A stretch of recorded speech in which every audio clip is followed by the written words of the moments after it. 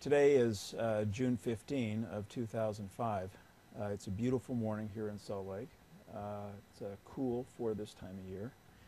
And it's my great honor to interview Judge David Sam of the United States District Court for the District of Utah.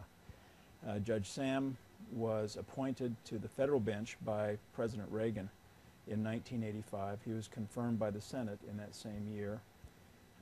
He has continued to serve as a federal judge for the past 20 years. In 1999, Judge Sam went to senior status and has been very active as a senior judge in this district, handling some of the most important cases in this district. I've got to tell you, Judge Sam, that it's a great honor for me to interview you. I've appeared in front of you a lot, and every lawyer who appears in front of Judge Sam knows that he or she will get a fair shake, will be treated courteously and with respect, and it's always a pleasure to be in your courtroom.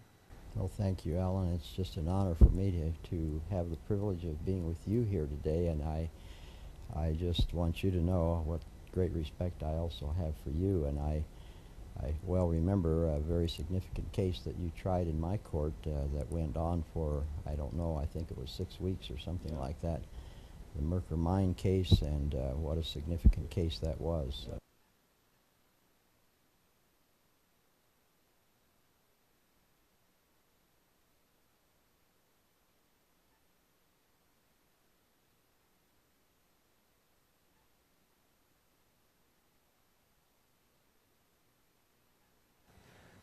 Judge Sam, I want to ask you, begin our interview with a question about the bees. Now, you have a beehive in your courtroom. It's just over your right shoulder there. Maybe you can just tell us about it. Probably, I'm not sure, but I think I'm the only federal judge in the federal judiciary that has a working glass hive in my chambers.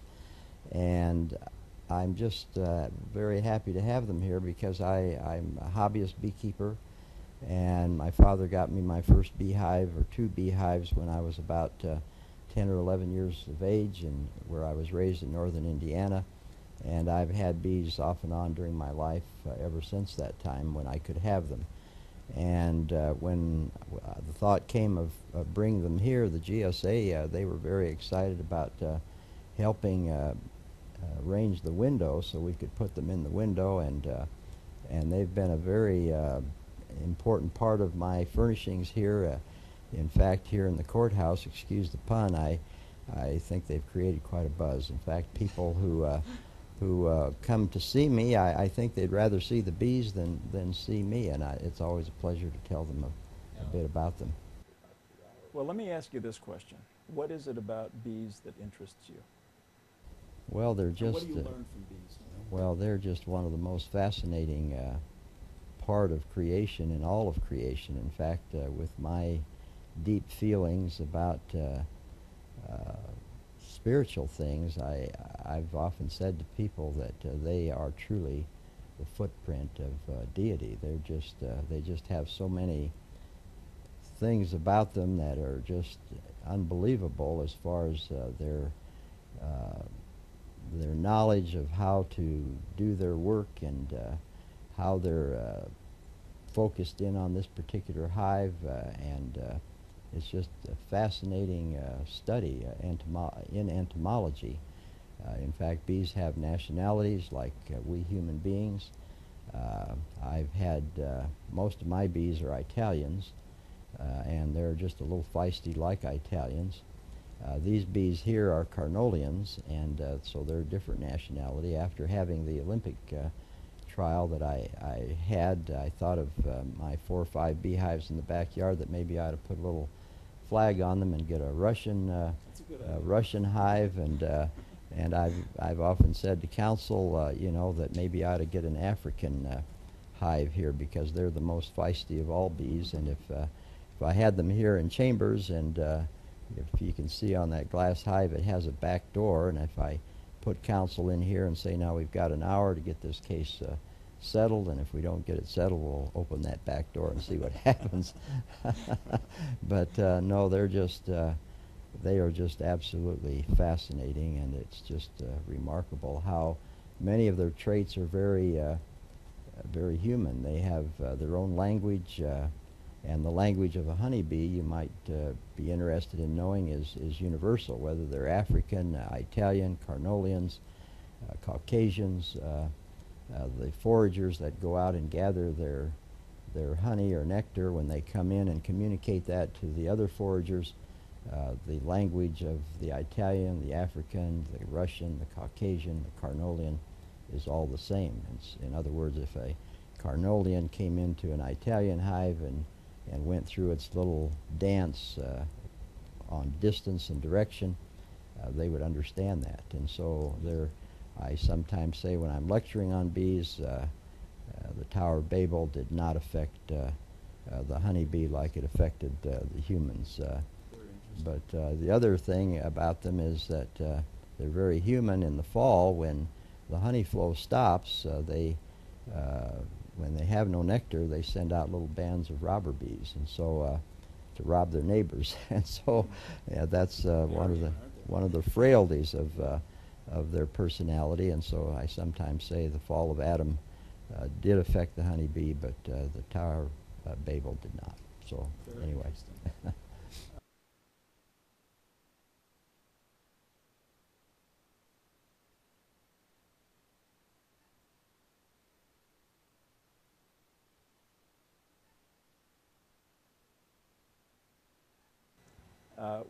I know that one of your most enjoyable duties as a federal judge is to preside over naturalization ceremonies. Tell us about that. Why do you enjoy it? And maybe some of your experiences as a judge presiding over those types of hearings. Well, I love naturalization hearings because as you know, Alan, I'm the son of immigrant parents, and my parents came from Romania in 1914. We don't have a lot of history, detailed history about my mom and dad, but what we do have is very heartwarming.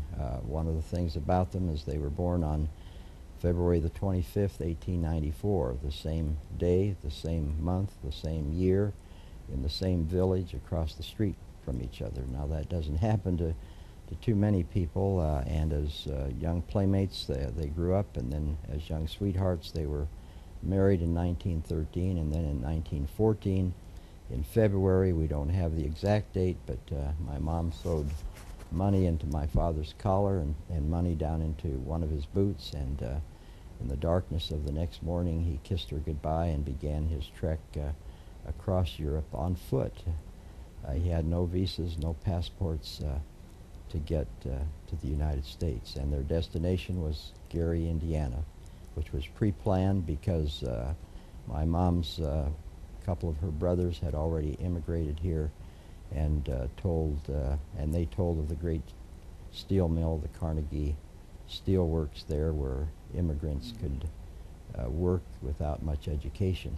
In fact, Senator Hatch, during my confirmation hearing, after the confirmation hearing before the Senate Judiciary Committee on the Senate floor, he mentioned, and on the wall here in my chambers is a copy of his speech before the Senate, and he mentions the story of my father crossing Europe and the miracle of that experience, because truly it's a miracle that he made it safely and that my mother was able to get out. And when I was growing up, I'm sure like many young people, I didn't appreciate the history of my parents, and when I did get old enough to realize what my mom and dad had done, I remember saying to my father on one occasion, "How could you leave Mom behind?" Married less than a year, she expecting my oldest brother John, and I've never forgotten his response in his broken tongue, saying to me, "David, that was one of their easy decisions," and I just can't imagine that being an easy decision. And going on to say that there's something more important than life, and only those that do not have it understand the meaning of that. And he went on to say, because freedom and liberty are the things that bring fulfillment and happiness to us. And that's So- why I love the naturalization setting and these new citizens, and many of them have similar stories that in their history and their experience very similar to my mom and dad. Are there any particular stories of naturalization, people in naturalization hearings that you can recall? Oh yes, there's one that stands out, and I sometimes like to refer to it when I conduct a ceremony. And he was a gentleman from Africa. I believe it was from one of the countries there, Ghana, I believe it was. And when I conduct the ceremony, during the course of the ceremony, I let one of my Michelle Roybal take a portable mic among the citizens and have a representative of different parts of the world to say a few words of what this day means to them. And I remember when he got up to express his heartfelt appreciation of being a citizen, he said, you know, that if he, and without any disrespect to any other country, he said, if I became a citizen of Germany, he said, I would always be an African or from Ghana. I would never be regarded as a German. Or if I was in Russia and became a citizen of Russia, I would never be regarded as a Russian. I would always be an African or from Ghana. But he said today, and with great emotion, he said, I am an American. And I thought that was a very significant, very moving, and everyone was very touched by that.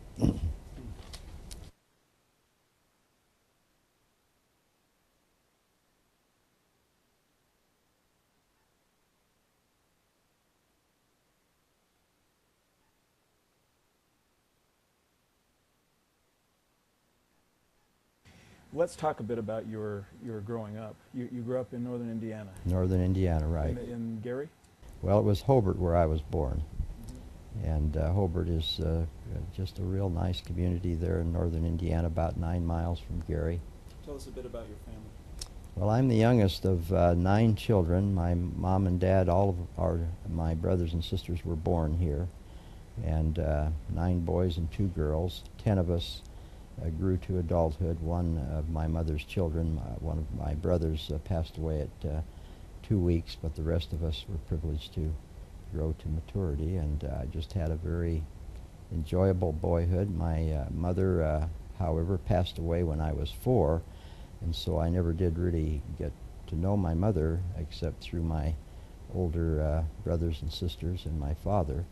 My father never remarried. I am told that, or was told that the language of our home was Romanian because my mother never spoke English, and so I spoke Romanian and English until I was 4. And at that time, my father never, after she passed away, he never spoke the language anymore in the home. And so I missed out on growing up in a bilingual home, which I, of course, regret, because later on in my career, I was privileged to be assigned to, with 5 other American judges, to go to Romania. We're going to talk about that. And but anyway, it was a wonderful boyhood, and my father and mother, they were linguists, although they did not have a lot of formal education. They spoke fluent Hungarian and some of the other languages of that area. There was a great German influence in the area where they were born, Transylvania, and so. Now the name Sam. Tell us about the origin. Oh, the name, yes. Sam. My father's name was not Sam. It was Andrei Serb, S-I-R-B, Andrei Serb. And my mother's name was Flora Toma.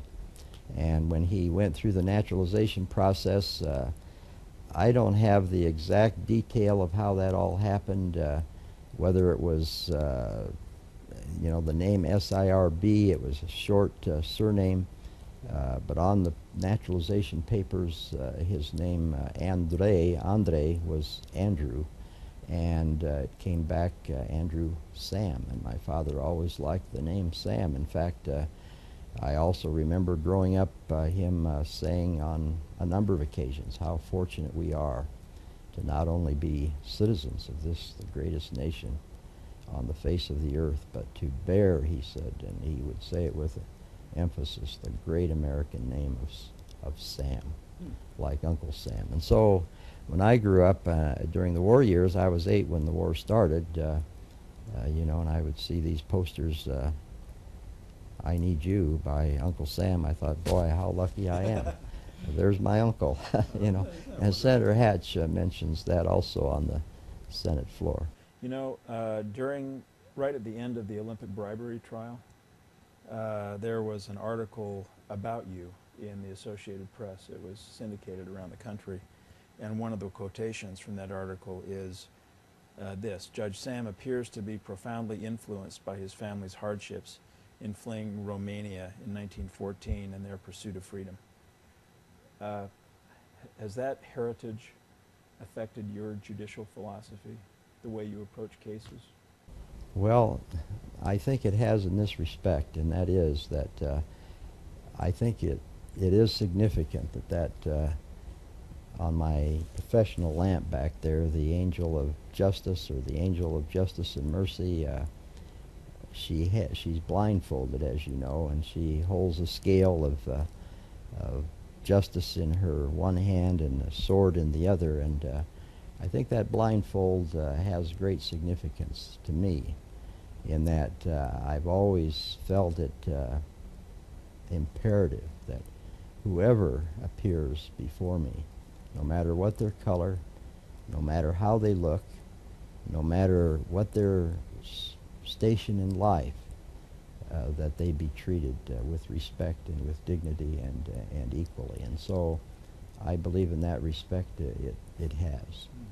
And coming from peasant, humble beginnings, I just feel that every human being is important, and I believe the founders understood that when they laid the foundation of this country and drafted that great document, the Constitution of the United States, and that means a great deal to me.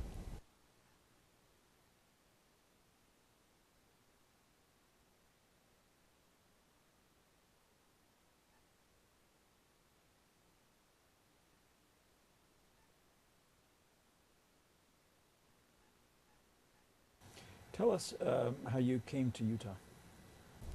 Well, I actually joined the LDS Church when I was 18, back in Indiana, and I was attending Valparaiso University, which is a Lutheran college and a very highly respected and regarded college near my home. I had a scholarship there.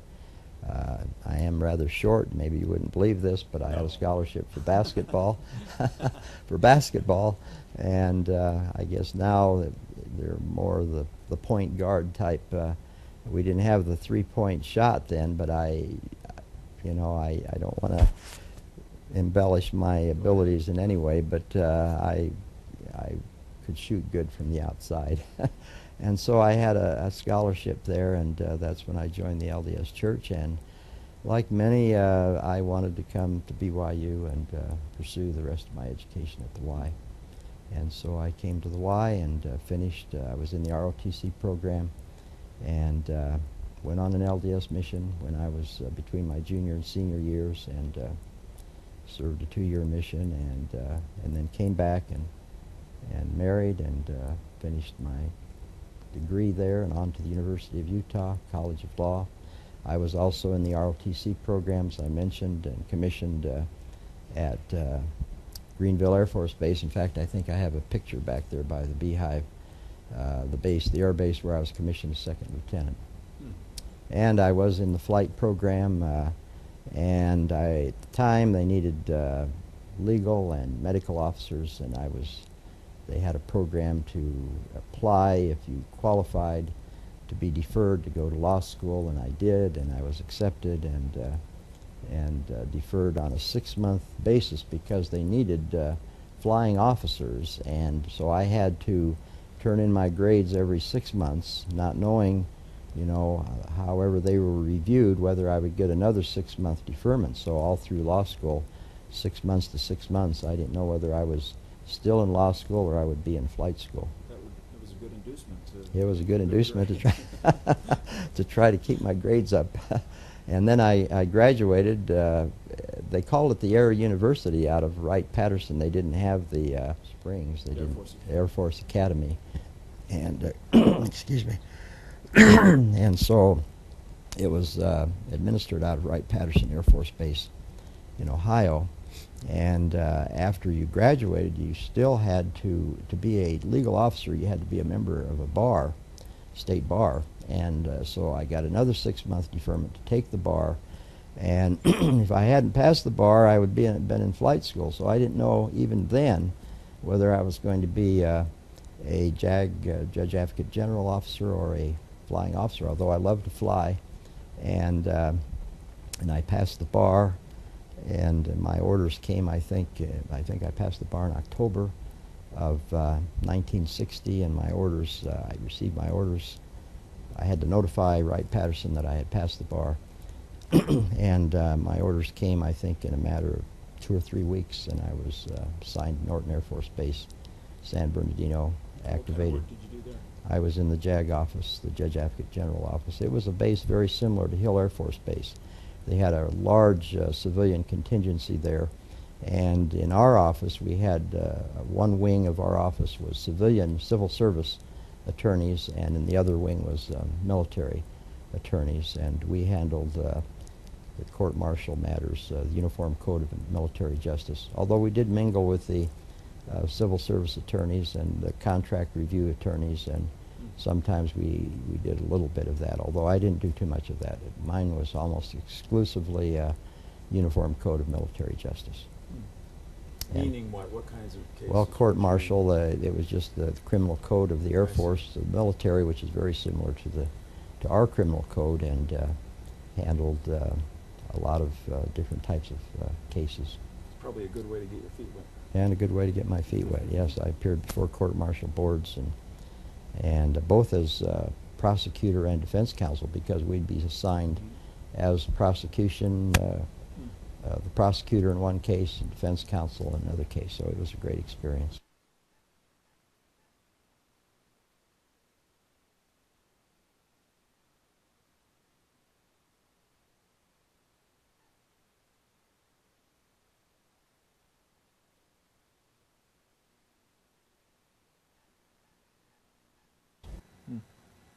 And then you and your family returned to Utah. And I returned to Utah Tell us how that happened. well, my dear friend Jim Smedley, who I was in law school with. In fact, we were also in the mission field together, and then in law school together, and he was county attorney, I believe, in Wasatch County at the time, told me that he thought a great place to start would be in a rural area, and Duchesne was a county seat, and there was no attorneys that lived there. They were all in Roosevelt or Vernal. And and he said he would visit with the city council and see if they might consider appointing me the city attorney. And as I was closing my military career, I did receive a call from Loren Allred, who was the city clerk, and he said that the city council had met, that Jim Smedley had presented my name to them, and they had voted to appoint me city attorney of Duchesne City. And I was just, I'd never been there. Well, I think I had been there going back and forth to Indiana, but I could not remember Duchesne, and of course after I got there I thought, well, maybe this is the reason I couldn't remember it. It was such a small place. But Al and I was so thrilled when I got off the phone and said to my wife, I said, this is the greatest honor that could possibly ever happen in my whole professional career, to be appointed a city attorney of a city in Utah. And I was so thrilled. And when Loren was telling me about the arrangement, it really didn't matter to me. It was just the privilege of being a city attorney. And the arrangement was that they were going to pay me $5 a month, a retainer. And of course, when I think of that in retrospect, what an insignificant amount. But again, that wasn't the thing that really meant anything to me. It was the privilege of serving as a city attorney. And then they were going to pay me, I think it was $10 or $12 an hour for the work that I actually was going to do for the city, which it turned out to be not that much. And again, that didn't really matter to me. It was just the privilege of serving and being a city So attorney. you were able to have both a private practice there? Yes, and, I and was. be city attorney. That's correct. And there's a story that you've told me before about your housing. Oh, the housing, yes. And we didn't have a home. We lived, in fact, when we went through law school, you know, my wife and I, we just went through law school on a wing and a prayer. I worked for the Frost Top. They had some drive-ins, and I serviced the Frost Top drive-ins. And my last year, I got a job with the post office in this building. As a matter of fact, little did I know that in some future years I'd have this beautiful, these beautiful chambers. But I, you know, tossed mail downstairs. They were so good to me. They let me first drive the little trucks around to pick up the mail around town in the boxes. And then they assigned me to a business district on 2nd West and about 10th, 12th South. There was a bunch of businesses through there, and I carried that in the morning. And then Stadium Village in the afternoon, where the students were, and they were in kind of a barracks, as you probably don't remember that, but anyway, it was just a bunch of barracks, and I delivered that in the afternoon, and it was just wonderful. And in fact, Joe Anderson was just out here, formerly a judge with the juvenile court and former U.S. attorney, and reminded me that Don,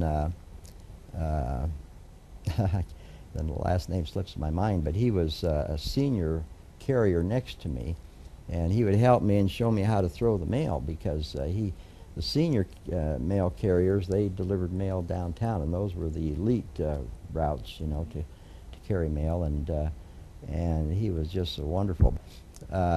We lived, after getting out of law school, we got our first home on Marshall Boulevard in San Bernardino. It was just a cute little house on a palm-studded street, and we just loved it there, my wife and I. And then on the phone, I made arrangements. Lauren Allred put me in touch with several people to rent a house sight unseen. And and anyway, when we got to Duchesne, we came from the south through Mexican Hat and up that way, Price, and then over Indian Canyon. When we got to the top of Indian Canyon, the road, the pavement stopped, and it became gravel coming down on the Duchesne side. And I thought, my goodness, I didn't know they had, you know, a gravel road all those, and I think it was about 30 miles from the top down into Duchesne.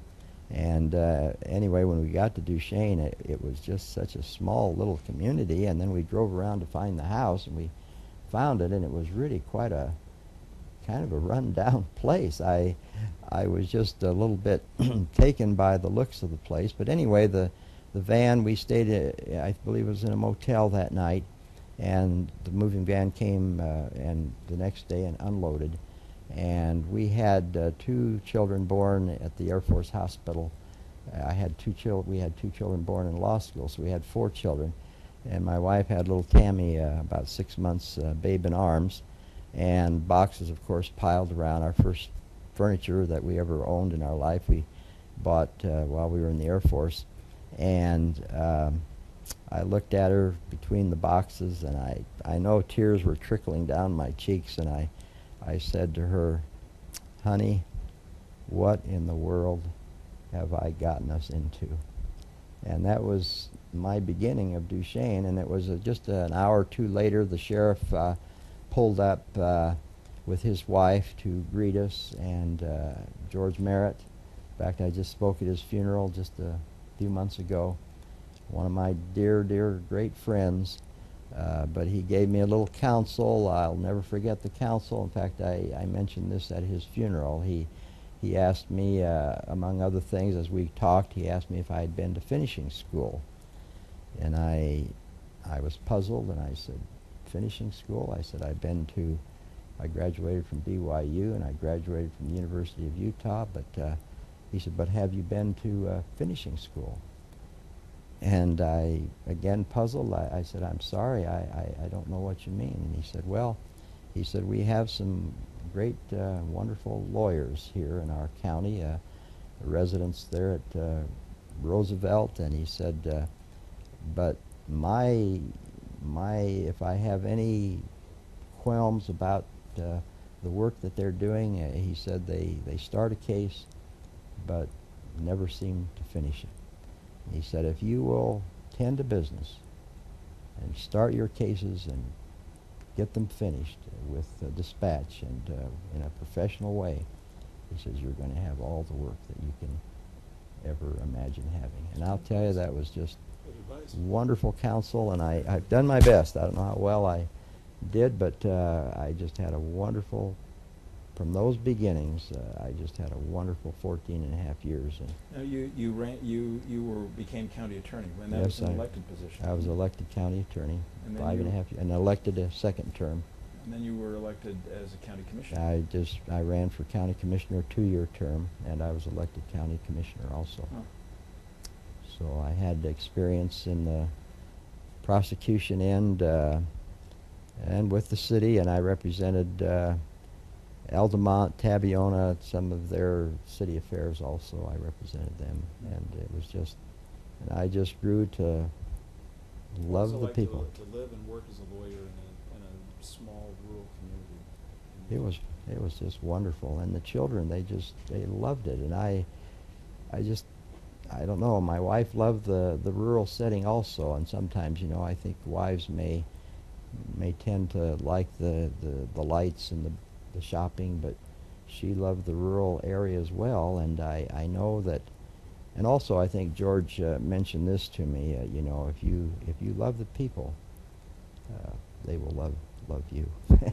And I'll tell you, we sure had that fulfilled, and it was out there, you know, in my vainness, Alan, I must admit that I thought, gosh, who will ever see me out here? If I raise my hand out in this little rural area, who will ever see me, you know, out here? In fact, some of my friends would say, "Oh, David, what are you doing in Little Duchesne?" And you know, it was there that Governor Rampton appointed me to the Board of Water Resources, which is one of the very distinguished state boards that travel around the state and handle the water projects that are going on.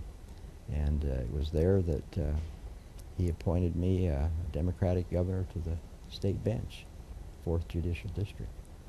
So you didn't have to do much raising of your hand? No, really. It just, as George said, if I tended to business, and I had, you know, the banks, I had a lot of title work, probates. It was just a wonderful variety. Indian law. You know, I sometimes think that lawyers today get slotted too narrowly in an area of practice and don't have the opportunity that you had, and to a certain degree I had, to do a bit of everything when they're young lawyers. Right, I agree with that. And I think that may affect their ability to have judgment, to grow in judgment as time goes on. I've often, when I talk to law students, that don't overlook the opportunities in the rural setting, because number one, in the rural setting often you're needed, and I don't know any greater fulfillment to a lawyer than to know that you are needed and wanted, and often in the bigger city setting you just don't have that kind of fulfillment.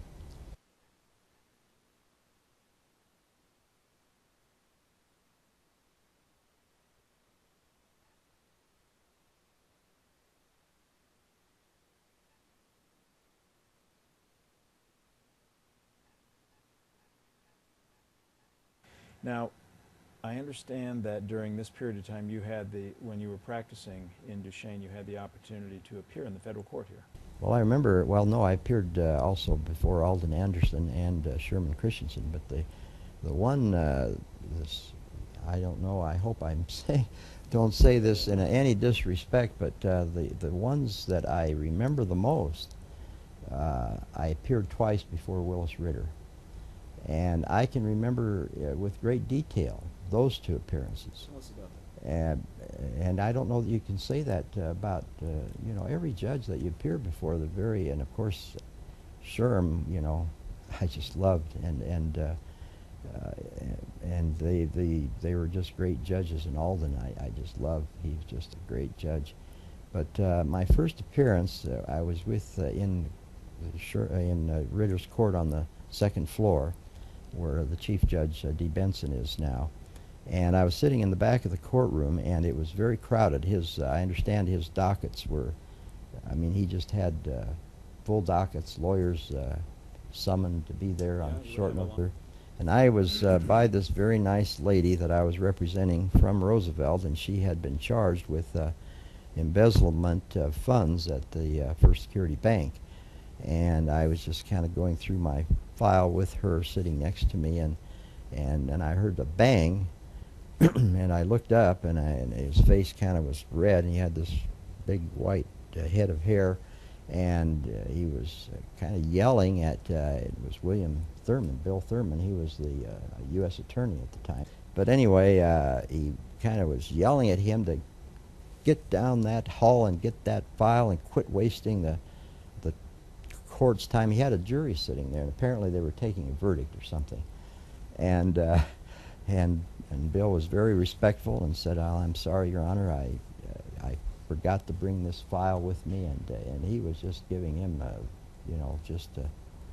really giving it to him, and I was kind of asking the lawyer next to me, well, what had happened? And he said, well, he had asked the judge to if he could retrieve this file that he forgot to bring with him. And I'll tell you, it just kind of startled me so bad that by the time it was my turn to appear before him, I was pretty nervous about appearing before this judge. And I remember the lady that I had, she was just a sweet lady, and it was just a very unfortunate fact situation, but I remember how kind he was to her.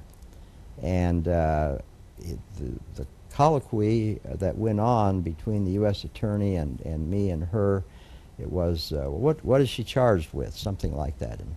And embezzlement, Your Honor. And, well, how much? And of course, the indictment just had the, $50, I think then, to make it a felony. And it was considerably more than that.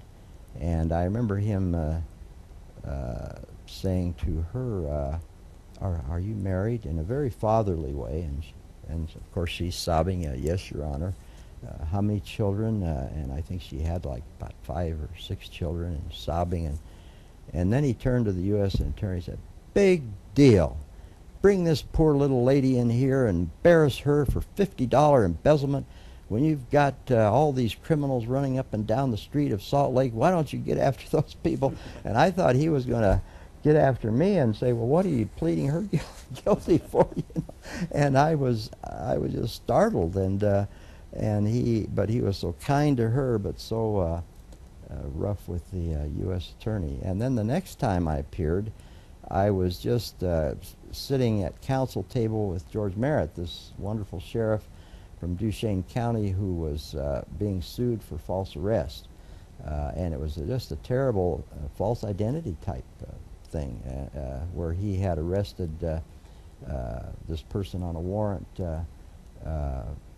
that wasn't the right person. And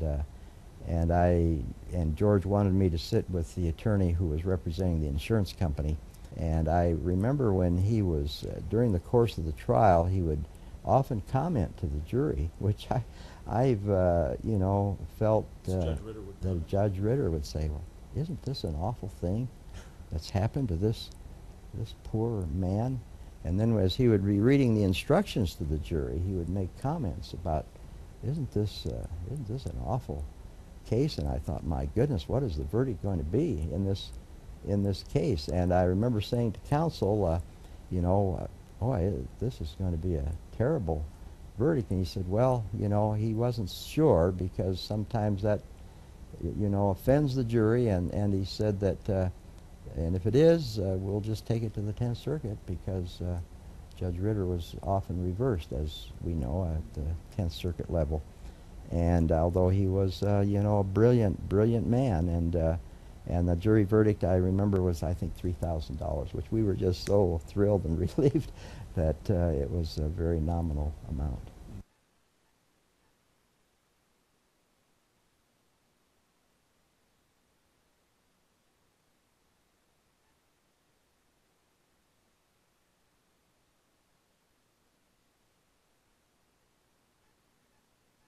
In 1976, you were appointed to the state bench in the 4th District Court by Governor Rampton. How did it come about that, how did your appointment come about? Well, that was the commission process also in the state system. I believe then they had 7 members, and the Chief Justice of the Supreme Court was the chairman of the commission.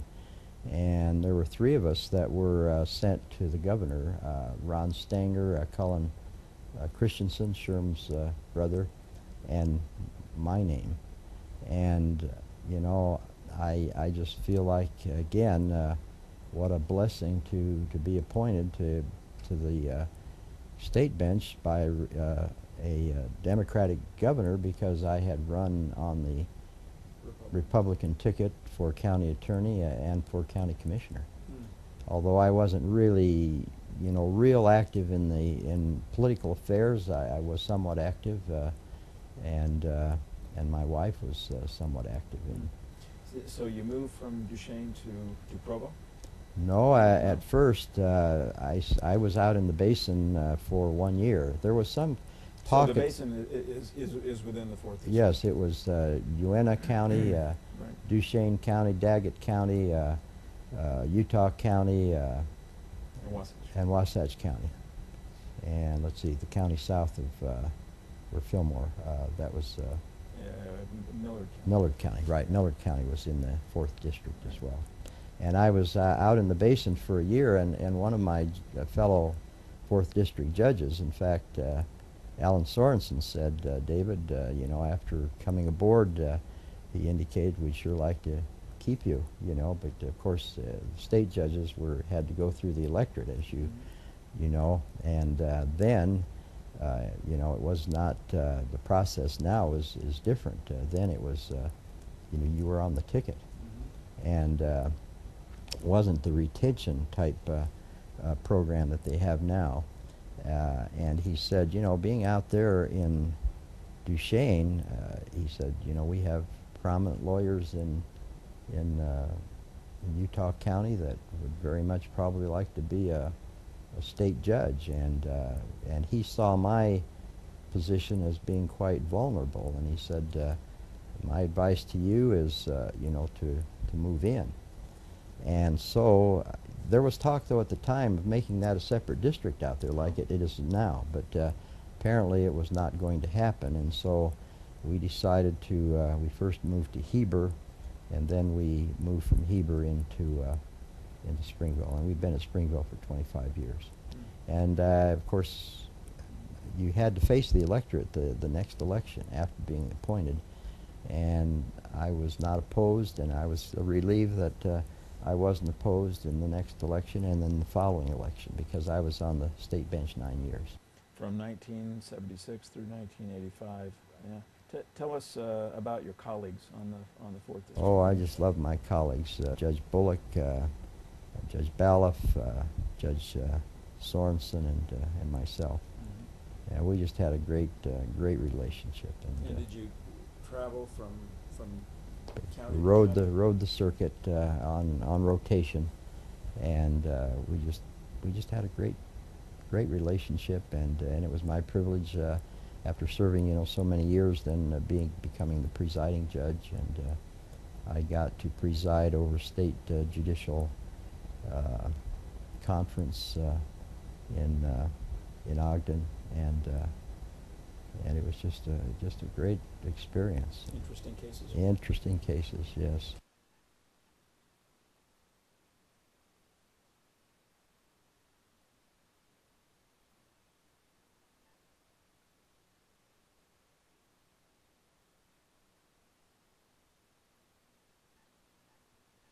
I remember one, though, that comes to mind before I became a judge. I went down to Blanding to try a case against Alec Joseph, the notorious. Tell us about that. Well, he was kind of a, you know, I don't know if you remember him, but he was, I shouldn't say notorious, he was in the press all the time because he was the famous polygamist that had, I think, 12 wives. And one was a lawyer, one was a nurse, one was, I mean, he had wives for every kind of business thing that he was involved in. And I remember in the news, I represented Green and Weed out of Phoenix, and they had a lot of properties around the state and down in southern Utah particularly, and they had a lot of properties out in the basin, and he had defaulted on a payment, or several payments on properties down by Glen Canyon down there, and he was in the National Enquirer. You know, if any lawyer comes down here, tries to evict me, they're gonna have a bullet right between their eyes or something. You know, he made just terrible comments, to the press. And I was a little nervous about going down there, to try the case because it was coming up for trial before Don Tibbs. It was a bench trial. And Dan, I think it's Dan Weed, was it? Green and Weed, they own Wahweap, the Wahweap marina down there. And so they put, and Jim Smedley, I was concerned about going down by myself, so I got Jim to go with me. And we stayed, they put us up at Wahweap, and it was just beautiful, And Dan said, well, let's go out to his ranch and see if we can see Alex. And I said, gee, I don't know if I want to see him. I'll see him in court. I don't know that I want to see him on his property. He said, oh, no. He said, he's just really a fun guy. He said, we'll just go out and see him. And at the time, he owned a restaurant, I don't know, El Brazo or something down there. And so on our way out, he said, well, let's stop at the restaurant because some of his wives work at the restaurant. And we'll just go in like we're, tourists, and we just ask questions about, how things. And so we went in and had a piece of pie, and gee, they were just lovely ladies. And we asked them about, the lifestyle, and boy, they were just like missionaries, They were just going to convert us to, the polygamy way of life. And so we just had a nice visit with them, and then out to the where the ranch was. And in the distance, he had a D9 cat or something. He said, well, there he is way over there on the cat, and we'll whistle and call him over. And I said, well, gee, Dan, he'll just flatten this truck right to the ground if he knows I'm with you. Maybe you have a good relationship. But anyways, he just said, oh no, you'll enjoy him. But anyway, he came over and lifted up the big bucket on the front, and he headed over to us and hopped off. He had one of his wives on the cat, and she was a lovely lady too. And Was she a heavy equipment operator? I don't know, but she was there with him. Maybe she might have been one of the wives that operated heavy equipment. I don't know. But he had a kind of a band. He was half Indian or three-quarters Indian, I believe. And he had kind of a band around his head, and very charming personality. I mean, I was just, he was friendly and warm, and we talked about, the proceeding tomorrow. He said, well, we'll see you in court, and my lawyer wife will be representing me. And so we appeared in court the next day, and it was, it was really, the case wasn't complicated because it was pretty much a slam dunk fact situation. I tried before Don Tibbs, and often he would come over to my table and say, he'd talk to me and say, what do you think I should do? And I said, well, I think you should talk to your lawyer, and see what you should do. And but of course, Don just ruled from the bench that the awarding the property back to my client for default. And I think what happened later, I think he then caught up the payments, and I found out, and Dan Weed let him have the property. But we had a nice visit afterwards, and I think at the time he had absconded with some helicopter. He's a helicopter pilot too. He had all kinds of talents, and the U.S. attorney was bringing some kind of an action against him for that also. So that was all in the news about the same time. So that was kind of an interesting case. Yes.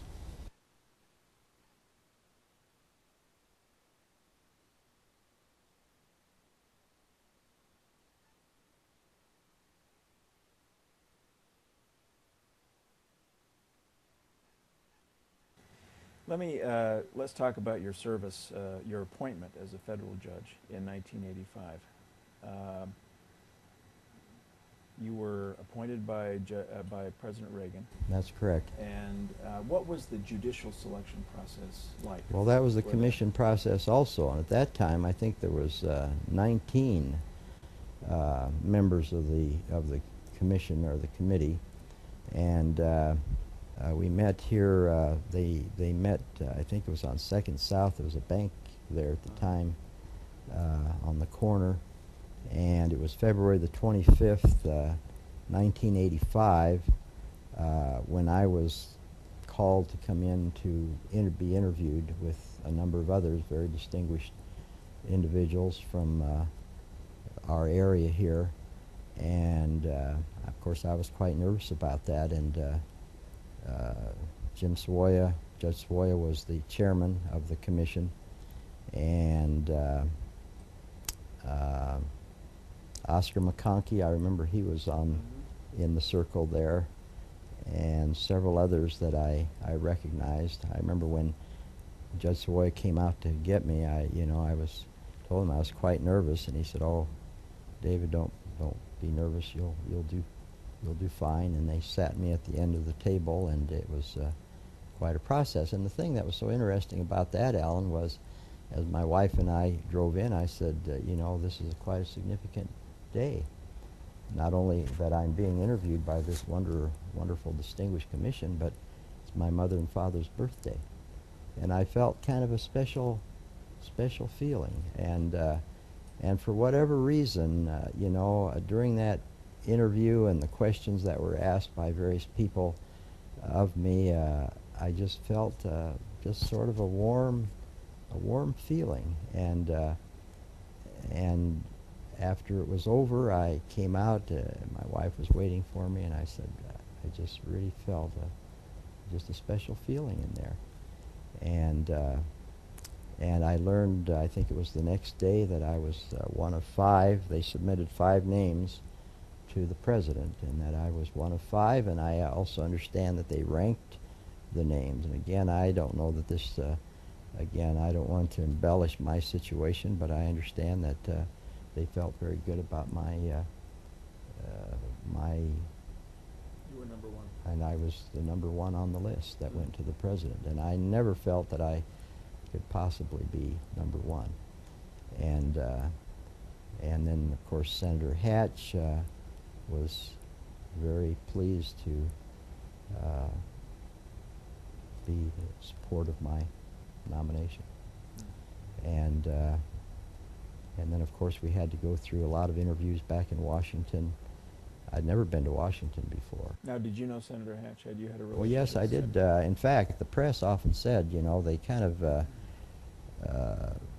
this weekly out here often would make the comment that, because of my missionary relationship, that we were missionary companions. Well, we were not missionary companions. We were in the mission home together here. He went from Pittsburgh to the Great Lakes Mission, which was Indiana. I think Fort Wayne, Indiana was the headquarters of the Great Lake Mission. So he was going from Pittsburgh, Pennsylvania to Fort Wayne, Indiana, and I was going from northern Indiana to Minneapolis. And he was a tall, thin elder in a bunk. I think he was next to me in the mission home here. That's just when we were there about 6 days. And I remember we both lamenting about being shortchanged, about wanting to go to some far-off exotic place, and here we were going next door to our homes. And then I was homesick, and he was trying to, make me feel good about going on my mission, because I don't know, I was probably the most homesick missionary the LDS Church ever had in their history. And my dad used to call me the baby of the family. It used to embarrass me, when I was growing up. But I was really homesick about going on my mission after I went. I wanted to go real bad, but then I got terribly homesick. But anyway, we got on the train, and then we parted company, I think, at Des Moines, Iowa. His went on to Indiana and mine to Minneapolis, and that was the extent of our missionary experience. But the press has often said, the reason I was appointed to the bench is because, he and I were, they inferred on sometimes, not the press, I don't know, I'm probably not saying that right, but anyway, the comment about my being his missionary companion. But you had a lot of supporters, not just Senator Hatch, you had a lot of supporters. Well, Bill Nixon, I come to find out that he was an assistant U.S. attorney, that he was on that commission also. And he actually was Senator Hatch's missionary companion. And I said, they got you and me mixed up, Bill. they put me in your shoes. But yeah, anyway, the FBI, they were, you know, it was interesting because at my church there in Springville, a couple of the people there said, you know who I saw on the sidewalk? A couple of, you know, well-dressed men, and they pointed at that house and said, do you know who lives there? And they were FBI agents walking around the community and out in the basin, and different people that I hadn't heard from for years would say, do you know who called on me? A couple of FBI agents. And then I had a couple of FBI agents who apparently headed the investigation come into my chambers downstairs and, you know, tell me what a pleasure it was to That's nice. to meet the people that I knew from my past, you know, and so it was a real treat.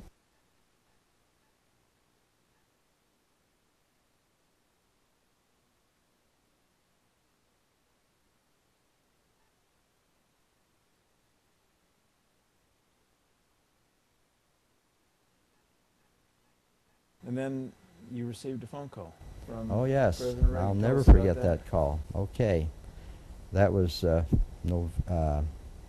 August 1st, 1985. I was in my chambers in Provo.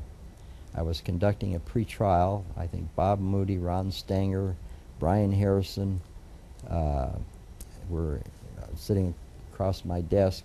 A knock on the door. The door was closed. It's Katie Harris, who was the switchboard operator, and she was very excited. And she said, I invited her to come in. She said, Judge Sam, the White House is calling. She said, I've turned my switchboard over to my backup. She said, would you mind if I came in and was privileged to be here when that call came in? And I said, oh, fine, Katie, come in. And then the attorneys politely, they were going to leave, but said, well, Judge, can we stay when the call comes in? And I said, oh, sure. And then I had some attorneys waiting out in the waiting area for another, and they came to the door, and my chambers in Provo was much smaller than my chambers here, and we were all crowded in there, and my phone was behind the desk, and the phone rang, and I picked up the phone and said hello, and it was a woman's voice, and she said, hello. She said, the White House is calling for Judge David Sam. And I said, this is he speaking. And she said, one moment, please, for the President of the United States. And, you know, it was President Reagan, truly, you know, when we hear these comments about him being the great communicator and warm and friendly, it was just like talking to you. I remember it was very short. I remember it very well. He said, hello, Judge Sam. I said, hello, Mr. President. He said, I'm calling from the Oval Office this morning to tell you that I have a document on my desk which, when I sign, will appoint you a United States District Judge subject to the advice and consent of the United States Senate. He said, I'm calling to ask if you will accept my presidential appointment. And I said, well, Mr. President, I said, I am deeply humbled and honored to have you call and personally, and I very humbly and gratefully accept. And he said, well, thank you, Judge Sam. And then he said this, which I've never forgotten, because it was such a personal thing. He said, would you please express to your wife and children my love and my appreciation for their support of you in this great appointment, presidential appointment. And I said, indeed, Mr. President, I will. And I know they would want me to express to you, and I join with them in expressing to you our love and our prayers and our faith in your behalf and in behalf of Mrs. Reagan, our great First Lady. And he said, thank you, Judge Sam. And that was the end of the conversation. A nice thing to remember. And what a wonderful, wonderful thing.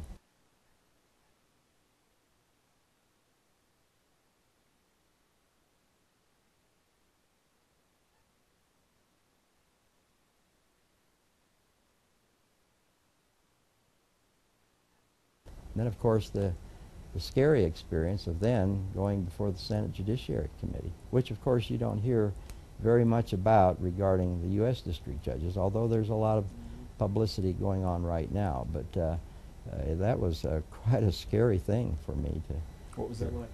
Well, it was in their hearing room, and if you've been back there, you probably have. The bench is like a half moon, and I think they have what, 18 or, I mean, there's just quite an array of senators, and Senator Strom Thurmond was the chairman when I appeared before them, and we flew back to Washington, and we appeared first. We had 3 appointments, one at Senator Hatch's office, one at the Justice Department's office, one at the investigator for the Senate Judiciary Committee, all in the morning, and I think my hearing was at 2 in the afternoon. And the first one, Dee Benson, and his associate there interviewed me and kind of went over things, telling me maybe what to expect, what questions might be asked, and don't worry, David, or Judge David, everything looks fine.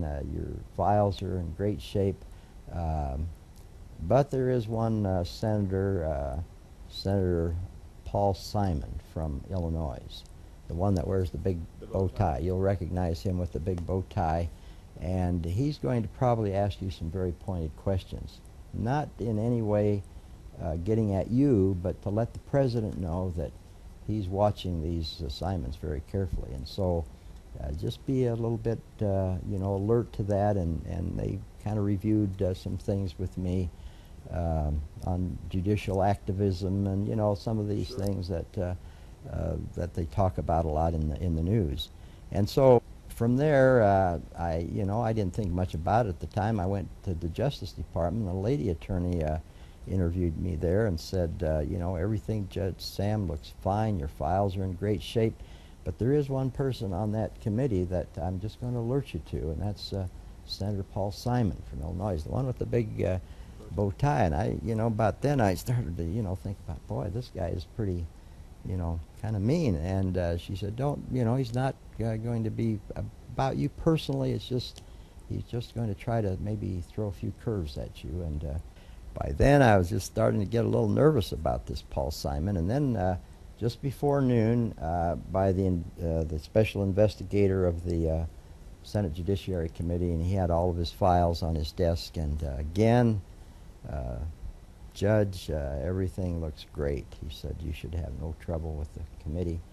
He said, but let me just tell you, there's just one guy on that committee that likes to give candidates a kind of a going over, and that's Senator from Illinois, Paul Simon, the one with the big bow tie. And by then, I'll tell you, I was pretty shell-shocked. I mean, I was just really getting nervous about that. In fact, my hearing was at 2, and my wife and I brought Tammy and Danny, my 2 children, with me on that trip, 2 of our children, and we went outside, and I said, boy, I don't know, I don't think I can go to lunch. My stomach is just churning, and so we sat around the mall area there waiting until about 1:30, and then we went over to where the hearing room was, and they started to gather, and gosh, they had all kinds of mics on the desk and TV cameras all over, and I wasn't the only one up for hearing, but I think some of our local channels were there. I think KSL, I think Channel 2, and Senator Bennett came in, and Senator Hatch. Senator Bennett sat on my left, I think, and Senator Hatch on my right at the table. They made some real, well, actually, before we started, Senator Strom Thurmond came in, and Senator Hatch introduced me to him, and he was very kind, sweet man. He commented on how nice looking my wife was and my children, how much better looking they were than me. And I said, well, that's right. Kids, they take after their mother, thank goodness. And anyway, when we started, Senator Bennett made some real kind introductory remarks and said he asked to be excused to go to the Senate floor for some important business. Then Senator Hatch made some, oh, and my name was called first, by the way. I think there were 3 of us up for confirmation hearings. And then Senator Hatch made some kind introductory remarks, and then took his place up on committee, with the committee. And then Senator Thurman, Strom Thurman, opened the session, greeting everyone, and then said, Judge Sam, we welcome you, and we now have some questions that we wish to ask. And then I kind of looked around the table. Here was the big bow tie, and this is the way it started. Senator Simon said, Mr. Chairman, I would like to ask just to have the floor. And I thought, oh my golly, it's starting right with him, you know. And this is what he said. He said, Mr. Chairman, he said, my staff and I have reviewed the credentials of the 3 individuals that we are considering for confirmation today, and we find them qualified. And he said, I have important business on the Senate floor that I wish to respectfully request to be excused for. And I thought, boy, what a great. And then he kind of stood up and said, Judge Sam and the others, he said, congratulations to you. I wish you well in your tenure and your important assignments. And after that, it was just leading questions. I mean, I was just like Judge Sam, you don't believe that you should be, you should let the legislature, the congressmen and senators and the congressmen make the law, and you not make the law. You just, and I said, no, I agree. I don't think judges should make the law, that, you know, they should enforce the law and that sort of thing. And you know, although I think there are times, of course, I've found that, you know, maybe there are times when judges do have to maybe make more of a stand on things. But it was just a very pleasant experience. There were No problems. And I went out, and I was so thrilled with that. I think BYU was playing Temple University. I didn't have tickets. And I called back to BYU to see if there's any chance to get tickets, and we're going to stay an extra night or two because I was so thrilled with the way things went. So you want to celebrate. So we went and rented a car, and my wife and I and 2 children, we got, and Lavelle Edwards had tickets for us at the will call, and we... So the Senate Democrats didn't have to filibuster. No, they didn't. It was nothing like you're hearing today. Although then there were a couple of judges then, I remember. Seemed like there was one from back east that they were kind of on. And then on the wall there is the Senate vote. And I believe it was, you know, I was such an insignificant guy, you know, from Duchesne, Utah, and hadn't authored any, you know, scholarly articles that they could pick apart. And I think the vote was just, you know, they probably didn't know me from anywhere. What do you think about what's been happening recently? Just even over the past 2 administrations, you know, it takes Yeah, years for some judges to get I confirmed. just feel bad for these people that I know they're just brilliant, outstanding candidates for service in our country, but I think they've made it too political, in my humble opinion.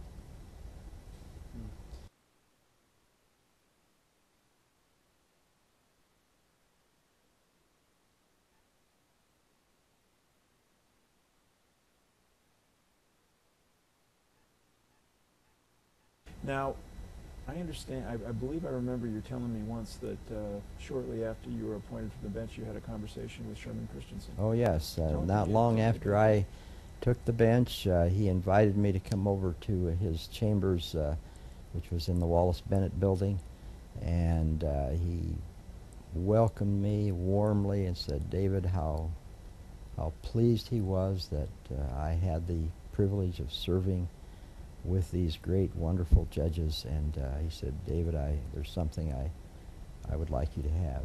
And I was so touched by that.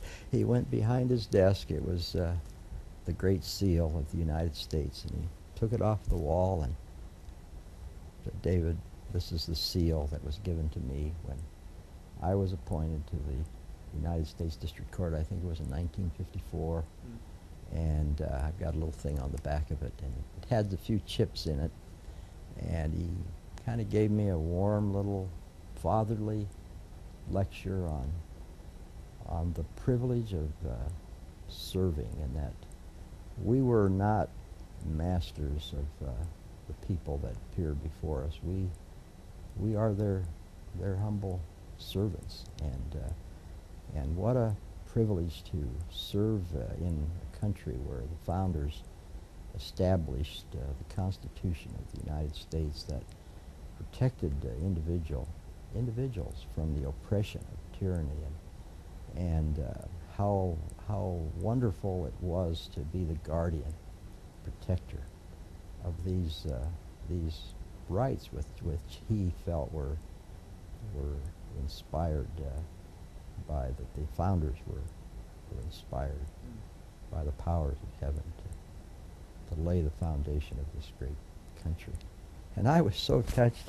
I said, Your Honor, I am just overwhelmed, and I said, I just hope and pray that I can in some small way, honor this office and honor you by the service that I perform. And then when, they made me a court here, they didn't have a court for me here.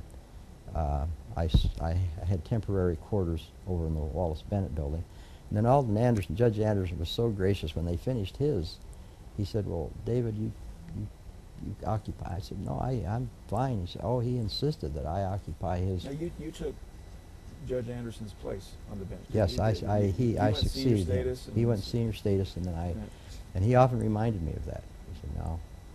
And I said, I feel very humbled about that, and I just hope that I, bring honor to you, because I know what a great judge you are and were. But we just had a great time. But anyway, when they did my court suite down on the first floor, the interior decorator,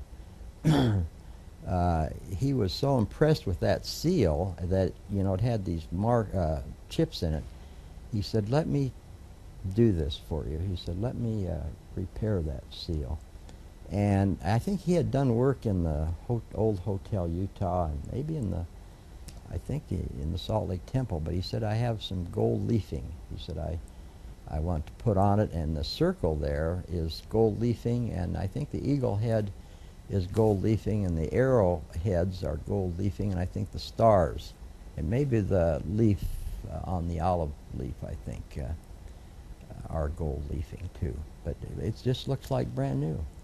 And so what a privilege to have that in my chambers and remind me of this great judge. And then to have the privilege when he got, Sherm was active right up into his 90s. In fact, I remember catching up with him down the hall. He was robed up and downstairs, and he was heading for the courtroom on that end. And I caught up with him, and I said, Your Honor, I said, are you hearing a case today? And he said, yes, David. And then he made this comment. He says, David, some cases never go away. And but then, when he finally was put in a kind of a rest home in Provo, it was my privilege to, on my way home, I would often stop he had it fixed up real nice and an easy chair, and we'd I just have the highest regard for Judge Christensen. I tried a case that went on for quite a while, and like you, he brought. He was such a gentleman, and he was so courteous to everybody, and he made it fun to be in the courtroom, and he had a great sense of humor, and he treated jurors with a lot of good humor, and it was great. He was wonderful. I just my great example and mentor,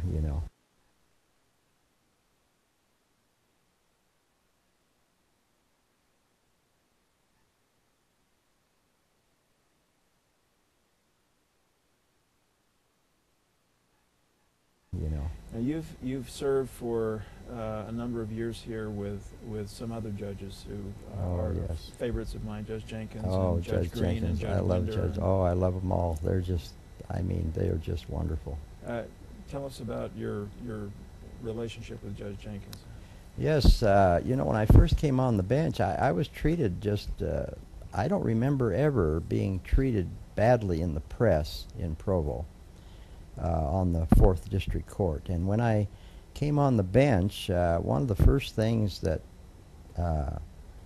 that happened, U.S. probation, there was a number of sentences, drug cases that, you know, the disparity was great. A lot of disparity between the sentences. I guess that's the, you know, what is being, the attempt in the last 20 years is to make sentences more, with the sentencing guidelines. with the sentencing guidelines and the sentencing commission, to make the sentences more around the country,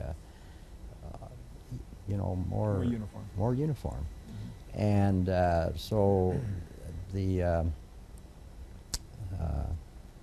they presented me with some of these cases, and so then you were able to just do it by court order.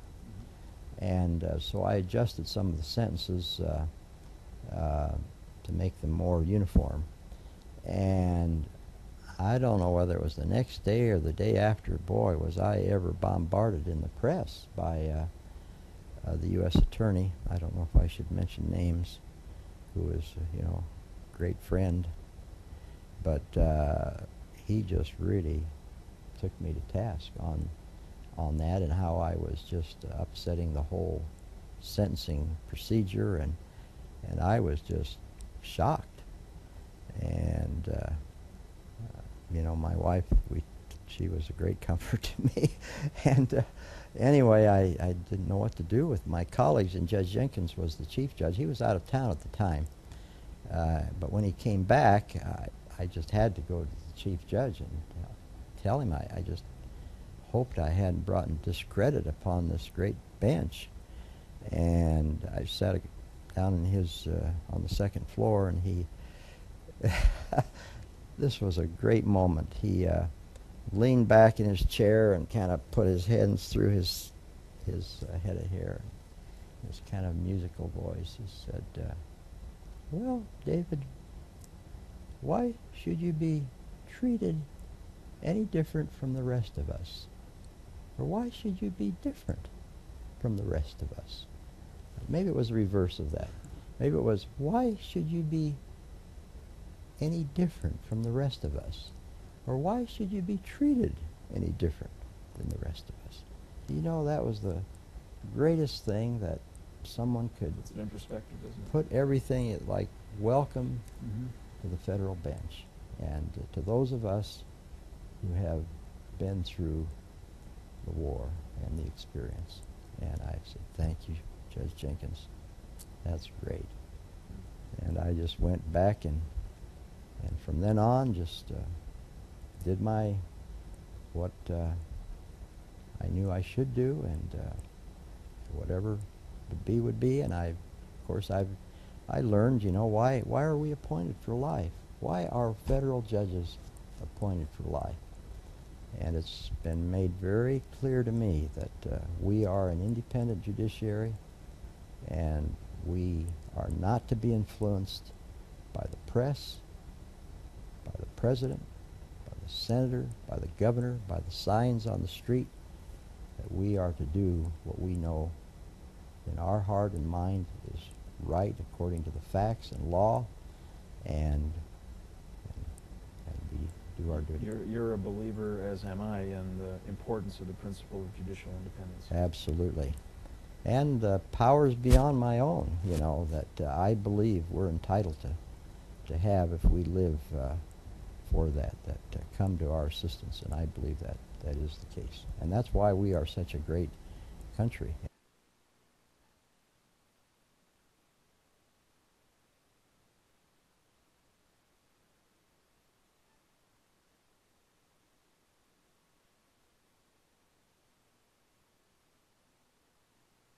And one of the great experiences, maybe you're coming to that, in my judicial career, I'm sometimes asked what is probably the one thing that stands out as above any case maybe that I've handled. But in 1991, Alan, I was called by the State Department to go to Romania with a delegation of American judges, 6 of us, to assist that country in their transition from communism to democracy. And what a privilege to go to Romania, the land of my father and mother. And and the only one that has ever gone back to Romania from our family after their incredible journey and experience of coming to this country. And to go there at their request, not requesting me, but requesting our government to send a delegation to assist them after the fall of the Iron Curtain and Nicolae and Alina Ceausescu, their horrible reign of terror over Romania for the years that they were there. And as you know, they were tried by a military court on December the 25th, 1989, and an hour's proceeding and taken out and executed, summarily executed, both of them. Now you talk about swift justice.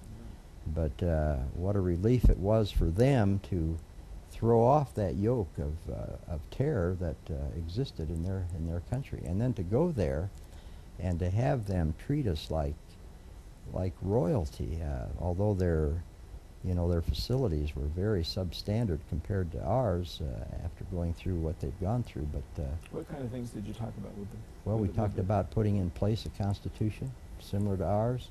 We talked about putting in place a jury trial, about putting in place a defense bar that was on equal status with the prosecution, and to put in a system that patterned ours, to give people agency, the freedom of choice, a bill of rights, which they've never had. They talked about their system of justice. They talked about telephone justice. They had a facade of a judicial system where they could show the world, that they were fair, and just like Alan Francis Powers, I think, the U-2 pilot, when he was shot down over Russia, and they put on the trial, to show what a great system they had. But they said the communists weren't interested in every case, but those cases that they were interested in, the telephone would ring, and you were directed on how this case is to be handled and how it's to be disposed of. Now, what kind of justice is that? It's no justice, and they knew that. And the Securitate, the secret police, the phones all bugged and wired. My goodness, you just a knock on the door meant possibility of fear and terror and someone being taken, never to be seen again.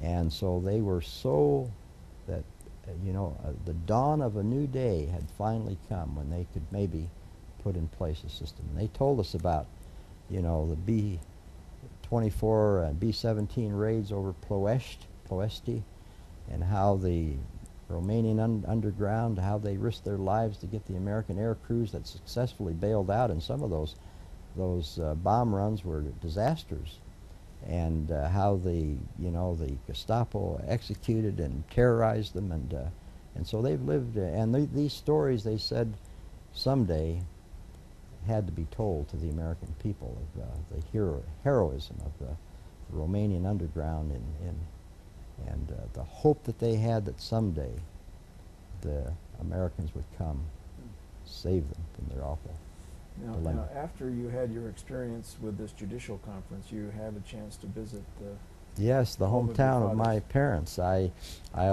wife and I were worried, how are we going to get to Bellu, because it's over by the Hungarian border, and they had our itinerary, just very tight-knit itinerary for us. And the last stop that we made on our itinerary, after going through Cluj, Poiana Brașov, Bucharest, Sinaia, Sibiu, Sighisoara, which is the home of Count Dracula, and I've got some mementos back here, Count Dracula's home, and how they, at these big banquets that we would have, how they told us how upset they were with us Americans with a little smile on our face, how we've made a vampire out of one of their great military heroes of the 14th century, Vlad Tepes, and how when we get back to the United States, we got to tell the people about this great military hero of theirs, and that he was not a vampire. And so we ate in his home, by the way. We ate in Count Dracula Vlad Tepes' home, which is a restaurant in Sighisoara. But at Sibiu, at another big banquet, a very distinguished member of the Romanian legal community pulled his chair between my wife and I and said, "I've been assigned to take you and your wife tomorrow morning, pick you up at 8 o'clock, drive you to to Bellu, which was 150 miles from Cebu about.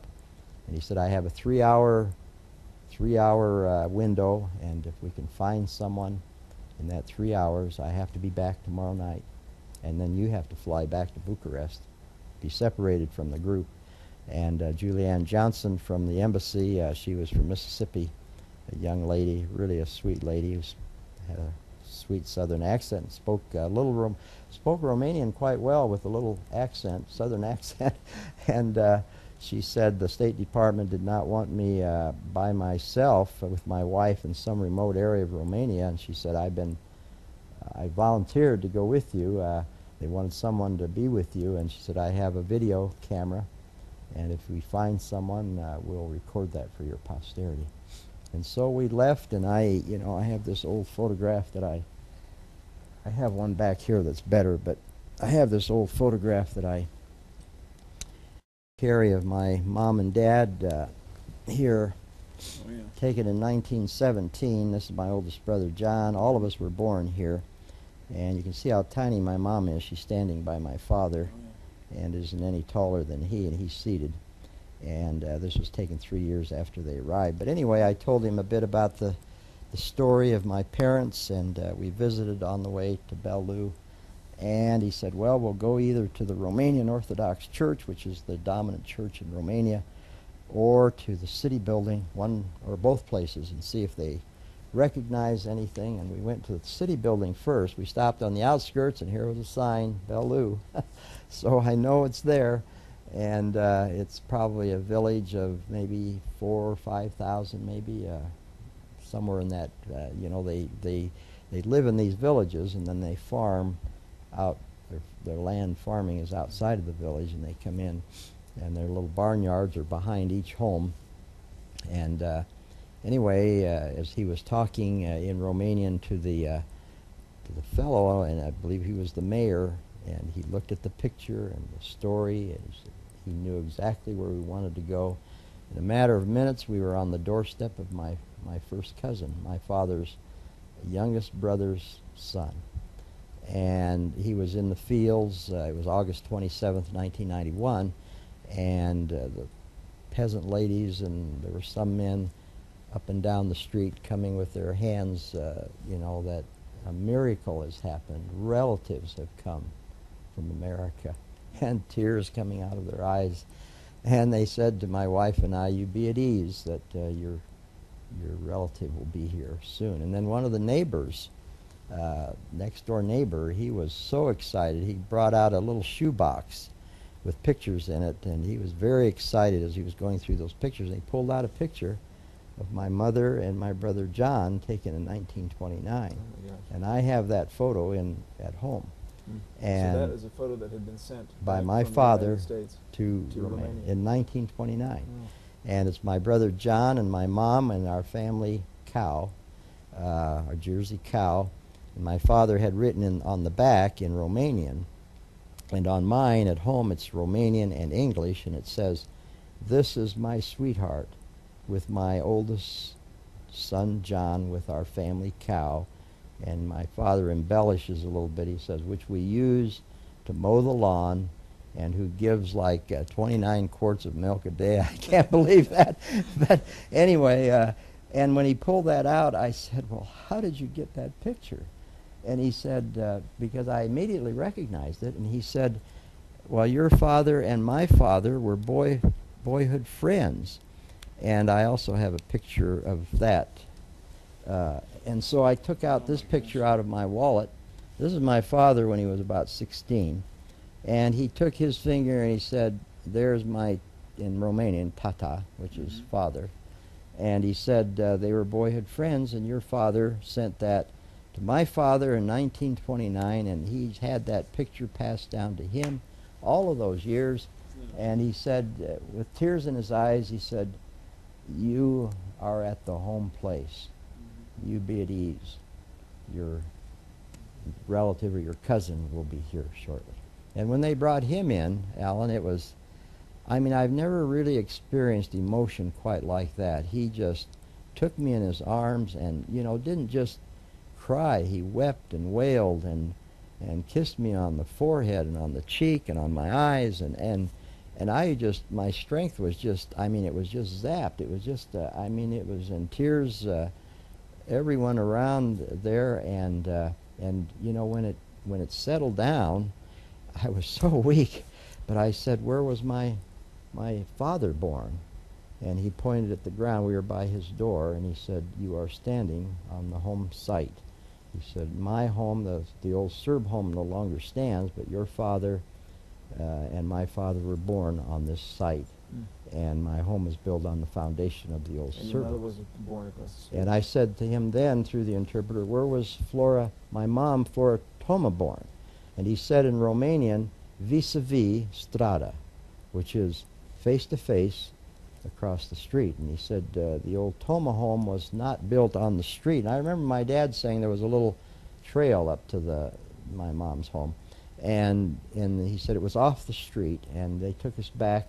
There was an old apple tree there, and they picked a couple of apples for my wife and I, and they said this is the site of the old Toma home. And one thing I learned after coming home from Romania from one of my oldest brothers, he said the story that he grew up with is Grandpa Toma and Grandpa Serb, the midwives were in the homes delivering my mom and dad. And when they were born, Grandpa Toma came out of his home to tell Grandpa Serb about the birth of Flora, and Grandpa Serb came out of his home to tell Grandpa Toma, and they met in the street, my brother Ted said, and they rejoiced over the birth of little Flora, little Andre. Oh, great story.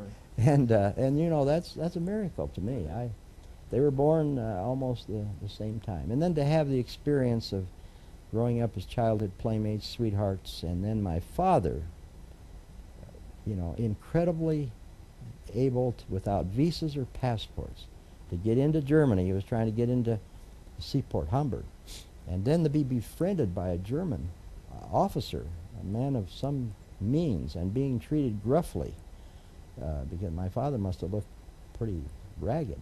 And the war, on the eve of the war, and my father said when he interrogated him, he was, you know, my father said he was rough and mean, and my father said there was no way I could trick this very intelligent man, and he took the money out of his collar and out of his boot and just poured out his heart to him. He said a change came over him. From being gruff, he said he wanted my father to shine his boots and act like a janitor. And my father said, can you believe this? The miracle that he got clothes for my father and dressed in his uniform. And they were not near Hamburg. He took my father on a train to Hamburg, like father and son, and took him to the German INS people, the doctors, and got his visas and passports and wished him Godspeed in his. We don't have the name of this somehow, some way. I now finally have the picture of the ship that my father, in fact, it's ironic, isn't it? It makes me embarrassed that in telling and presiding over these naturalization ceremonies, one of the INS agents goes to his computer, comes to my chambers with my father's citizenship documents, and then an FBI agent, his wife, quite a genealogist, hearing the story, does the research. I get on my computer, I can't find anything. From Ellis Island, my father came through Pittsburgh, my mother through Ellis Island, comes in with a bunch of documents, This is the FBI agent. the FBI agent, and brought the photo of my mother, the steerage list, my mother and grandmother who came with her, and they were in the steerage part, you know, that's down in the bottom of the boat. And my father on this one stacker, I remember my father saying this boat that he was on, it was a German crew, and it was just a one stacker, and he came through Philadelphia, but to imagine those people bringing me, and here I can't find anything, and there. Some people are good at that kind Some of thing. people are good at that, but what a treat, you know.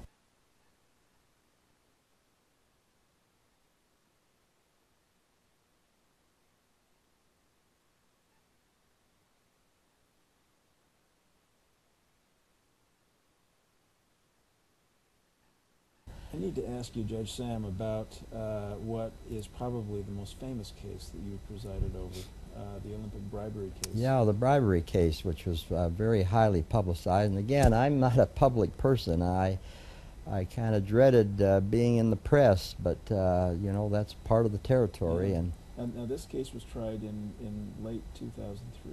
right, And it involved the prosecution of Tom Welch and Dave Johnson. Dave Johnson, for right. bribery. right. Tell us a little bit about the facts of the case and how it all unfolded. Well, it was you know, they were charged with bribery and you know, using criminal conduct in getting the Olympics here to Utah, and you know, it was just very highly publicized, and the prosecutors were out of Washington. Richard Wheatus and John Scott, two fine gentlemen, very zealous in their prosecution, and you know, there was just a lot of interesting aspects to that. What surprised you about the case? Well, the thing that surprised me about the case was during the trial, you know, they had a list of 44 witnesses.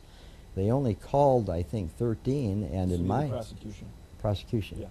And they had, I think, 43 or 44 witnesses that they read off at the beginning of the trial, and I think they called 13 or 14 witnesses, and every witness, I mean every witness, if you could have listened to them, were defense witnesses.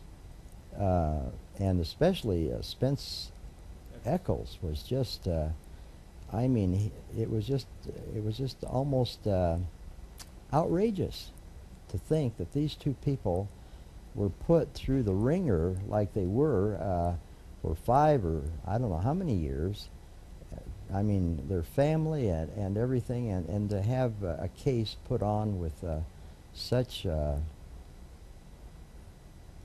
with not a scintilla of criminal conduct on their part. Now, there may have been, you know, some ethical things involved, which you know, it was brought out. I don't know all of the facts of the history of the Olympics, but it sounded like they were doing exactly what had been done for many years before In the Olympic movement, and they were given the charge to get the Olympics to Utah, and apparently determined that the only way they could do it was to follow the pattern that was done in other cities.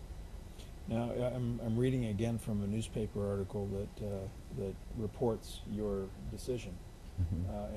and just for those viewers who don't know, you dismissed the case at the end of the It's a Rule 29 motion, yes. presentation, and you said from the bench on that day, according to the newspaper article, and I quote, "Several times during the history of this case, I have heard counsel for the United States represent themselves as the protectors of our moral values here in the state of Utah, and protectors of the sacred standards of the Olympic Charter. How commendable and noteworthy. But when considered in light of the government's evidence in this case, how misplaced." Absolutely. What lessons should we learn from the Olympic bribery case? Well, I think as a prosecutor that, you know, it's kind of a two-edged sword, that we should not, you know, we should not bring a case unless there is really sound basis to bring a case, because you can destroy the reputation and the honor of a person. And it seemed to me that it was just an overreaching.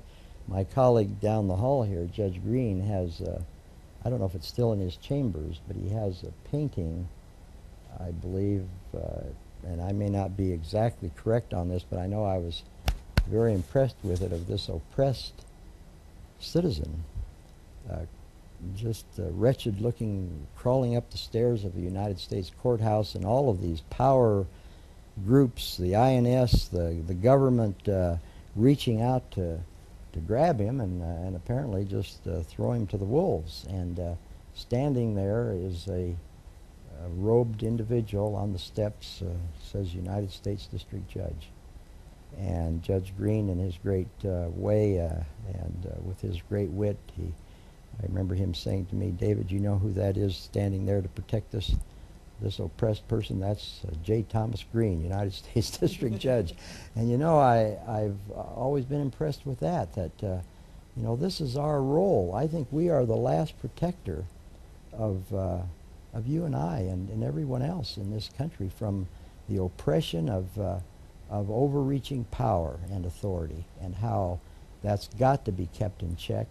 And if it's not kept in check, we are going to lose the great freedoms that we enjoy. And when people criticize the defense bar, like Ron Yengich and other great defense lawyers who stand up for the oppressed, I'll tell you, if we didn't have a defense bar, we'd be a police state.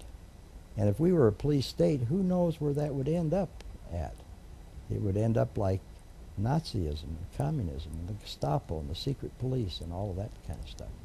And so these are things that I hope lessons are learned from cases like this. And what an honor for me to you know, be privileged to preside over a case like that, where, in my view, there was such incredible overreaching by the powers that be upon citizens of our country.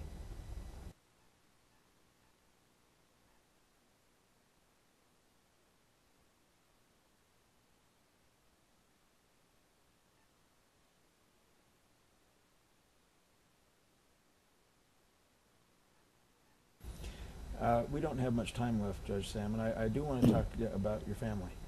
Yes. You've talked a bit about your parents and about Yes. your brothers and sisters. Yes. You were married for many years to your lovely wife, Betty. Oh, Betty Jean. I hope I don't get overwhelmed by this, And but she died one a of few the, years. can I get this plaque back here? Sure. Probably, you know, I have a lot of plaques around here that I don't deserve, you know, in recognition of something or another, which I don't deserve, but I love this plaque. This was presented to me in memory of my beloved wife, Betty, who was a true lady of integrity by the Utah Peace Officers Association. And this author, Derek Hegstead, the original painting of this print is his work. And he wrote this little verse, "Journey's end, the storm you weathered, faithfully stood. I was beside you all the way, whispering you could. Well done, my faithful servant. For me you defended. You stayed your course. Your journey has ended." And I was so touched when they presented that to me in honor of my wife. In fact, when we were in Romania, in Little Bellu, the little peasant lady, she couldn't speak Romanian, they couldn't speak English. They held her and hugged her and said, "Please bring this, come back, please come back, bring your beautiful wife with you." And I said, "Yes, I will." And in fact, in 1998, around Christmas time, Dallin Oaks, who I just have a great feel for professionally in our profession as we became acquainted, came to our home in Springville and issued preliminarily the foundation for a call by the LDS Church to be a mission president in Bucharest. And of course, I was so touched by that, and my wife, and then James Faust, President Faust, issued the call to us in January. And of course, again, professionally, he's just another wonderful, wonderful man. And then we went through our physicals. She passed the preliminary physicals, but had a little problem with one of her fingers, and we had to go to a hand specialist for that. And checking that, he said, it's not a little problem, it's Lou Gehrig's disease. And Lou Gehrig's disease is such a terrible disease. It eventually shuts down the body, the muscular system. Of course, Lou Gehrig, when I was growing up, of course, he died about the time, you know, I was really getting involved in sports and all of that. But I've read a lot about him.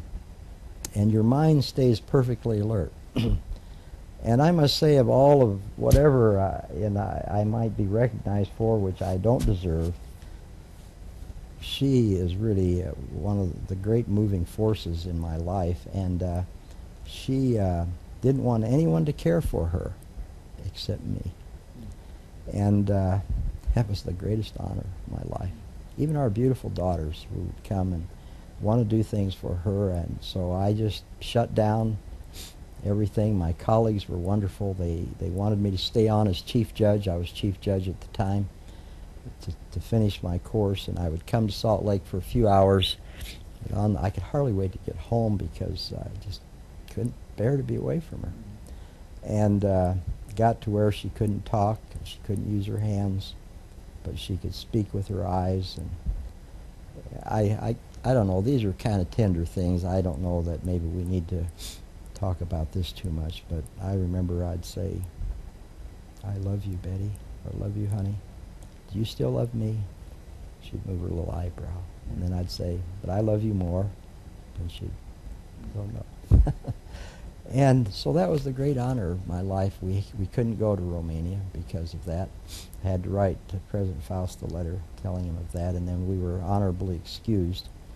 But we had 6 natural children, and then we adopted 2 from Guatemala. We weren't looking for any more children, but they were homeless, and she was kind of the moving force behind that too. I always argued that, this is going to be quite a burden. We made the other children me, and the more I argued, the other side, she and the children kind of got upset with me, and so we adopted 2 more. And they've become beautiful children. Their pictures are back here. Oh, that's wonderful.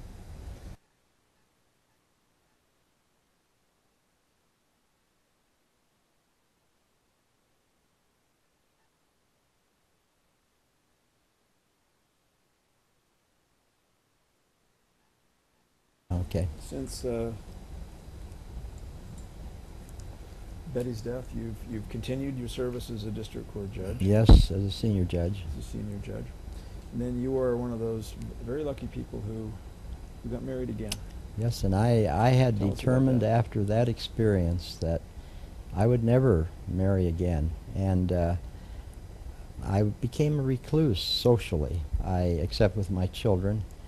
And I just, they invited me to go on trips with them to Florida, to Cancun, and I just lost myself and my family and my work here.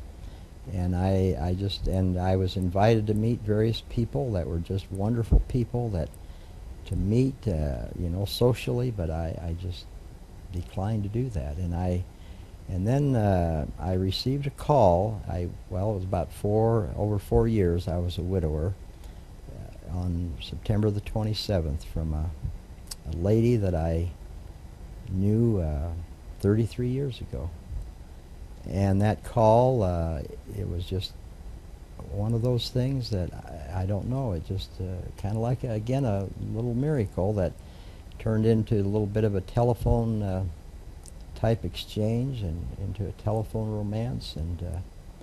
And we were married on January the 5th. And she has 4 grown children and 9 grandchildren. I have 38 grandchildren, 39 and 40 on the way, and so between us we have 49 grandchildren, or soon will have 49, and 12 children. So we went to buy cards. They say it's cheaper by the dozen for birthdays and all, but I can say it's not cheaper by the dozen. Yeah, right. But she is a lovely lady. Her name is Benny Lynn, Bennie, and she's named after her father, Benjamin Gideon Rolfe. And her father was a B-17 pilot in World War II, and her mom and dad were married only 6 months, I think, when he was sent to England. And on his 28th mission, I believe it was his 28th mission, November the 26th, 1944, late night mission over Hamburg, again, Hamburg, Germany. The incendiary bombings that you may, on PBS, that they bombed Hamburg to just rubble. And his B-17 was hit by German anti-aircraft fire. They believe that he probably went down on the 27th, which was his birthday. Isn't that ironic? and he ordered the crew to bail out. Her mom got this information from the 8th Air Force after the war. 6 of the 9 bailed out. The co-pilot and bombardier refused to leave him, and they crashed into the Zuider Zee. And the following spring, a Dutch fisherman found the 3 bodies, turned them over to a Dutch minister, and this kind minister conducted a funeral for these 3 airmen who they did not know, and buried them in the church cemetery. They did have their dog tags. And after the war, their bodies were moved to a military cemetery in Belgium, and then her father's body was moved to Wasatch Lawn Memorial Gardens here on 33rd South and about 15th East, and she took me to his grave on December the 30th. And her mom, in honor, she was born 4.5 months later after he was shot down. And her mom, in honor of her father, named her Benny, B-E-N-N, Lynn. And they were going to name her Benita Gay, because Benjamin Gideon, B.G., Rolfe, they were going to name her Benita Gay, but one of her grandmothers said, "Oh, please don't do that. They'll call her Ben Gay." So, but I have a picture of her too. But so you now still live in Springville? Springville, yes. And you told me just earlier today that you have a condominium here in Salt Lake. Yes, I've been wanting for a number of years. In fact, my wife, Betty Jean, and I talked about getting an apartment up here because the freeway just has gotten terrible. And sometimes if I don't leave early, I like to get to Chambers early, as some of you know, like Judge Winder. He's a great example for me. And I just love Judge Winder. But anyway, you know, I like to get to Chambers 6:30, 6:45, and miss that early traffic, and then leave a little early and miss that later traffic, because if I get caught in that 4:30, 5:30 traffic, sometimes it's an hour and a half, sometimes 2 to get home. And so we have an apartment at Brigham Apartments, and when I'm up here on Tuesday, Wednesday, and Thursday, we come up and stay 3 nights and then go home for Friday, Saturday, Sunday, and Monday. And if I'm in trial, of course, I'm here. And I just finished the Safeway trial not long ago, and that lasted all month, the month of March. So but we didn't have the apartment finished or furnished then. So, but anyway, what a wonderful thing to. That's great.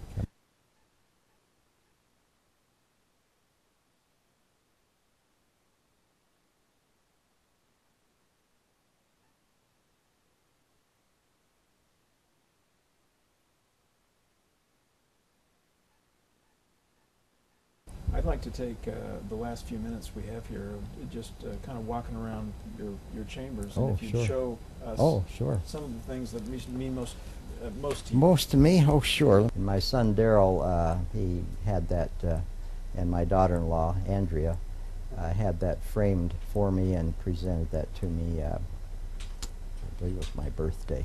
It's, "He hath showed thee, O man, what is good, and what doth the Lord require of thee, but to do justly, and to love mercy, and to walk humbly with thy God." And I just feel that that's a great standard to try to live up to, and I hope in some small way I've done that or tried to do that. Sure you have. And that's a little piece of carpet from my courtroom downstairs that I occupied for quite a number of years before I became the senior judge.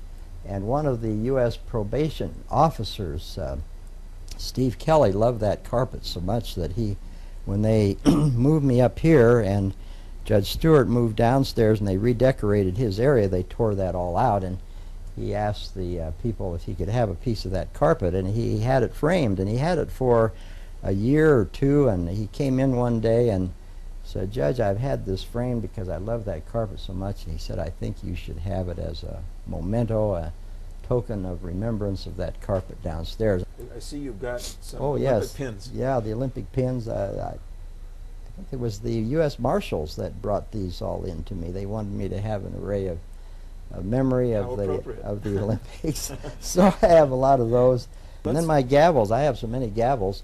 This one here is made of olive wood, and I guess you can guess where that came from. This came from Israel. One of my dear friends was over there on assignment and got this Mount Naiman. He was over there and got me this gavel made out of olive wood. This gavel here is kind of interesting. You might guess where that's from. That's from the islands of the Pacific. One of our dear friends is a Maori, and gave me this Maori gavel from New Zealand. The Badarini trial was the one where in Zions Park, where a husband allegedly pushed his wife off of a cliff in Zions Park to collect $1.25 million either in trust funds or insurance funds.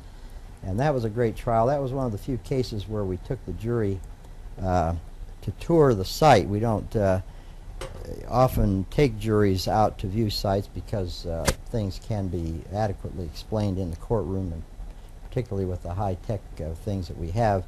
But that was one case where both the prosecution, the U.S. attorney, and the defense counsel thought it would be well if they did walk the trail. So we took the jury, and that's my court staff.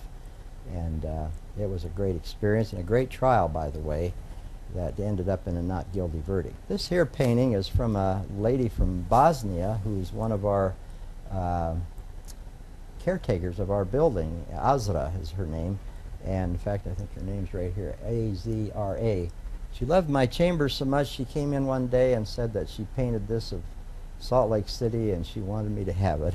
I was so touched by that I had that here in my chambers. Let's and look. then this up here is the commission from President Reagan. This is Senator Hatch's speech on the Senate floor, and these two paragraphs mention my father's journey across Europe, and then this is the confirmation vote by the United States Senate. And this mentions, of course, we're pursuant to the wording of the Constitution that we're appointed for life, subject to our good behavior. Now, right below the Great Seal is a beehive. Yeah, there's one of my daughter, my children get me little mementos and of my hobby. My daughter Tammy got me that straw skep, and of course one of the great encyclopedias on beekeeping by the Dadant Company, which is one of the oldest beekeeping companies. The hive and the honeybee. The hive and the honeybee. I of course have had this for years and years and years. In fact, in our home we have a smaller print. But this was a copyright case, and he appeared as a witness where he brought Arnold Freeberg. Arnold Freeberg brought an action for copyright infringement by someone who had sculpted this painting without his permission.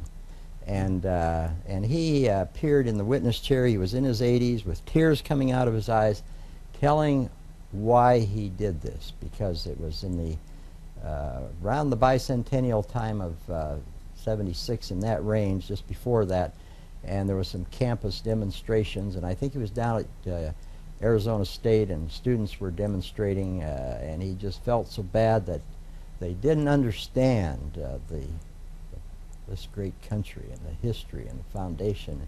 He went to his room and started to sketch a picture of what in his mind it meant to be an American, and he went back to Washington, he said, and to the Smithsonian, and he held his sword in his hand. He put his cape on his shoulders. He went to Valley Forge, and their pitiful condition that the Continental Army was in, he wanted to show where the power came from for this great father of our country. So this is the glass hive, and as I was telling you, the nationalities of bees, these are Carnolians. They come from the area of Egypt, in that area, Turkey and Egypt. I saw the queen this morning. She's a young new queen, and she's not quite as large as when they are in a bigger hive. And well, Judge Sam, I've had this tour before, because our audience needs to know that you, in your courtesy to lawyers, frequently give tours of your chambers. But it's been a pleasure to conduct this one with you. It's been a pleasure to talk with you for the last couple of hours, and thank you very much. Oh, Alan, what a pleasure to be with you, and please know my affection and my respect for the great example you are to our great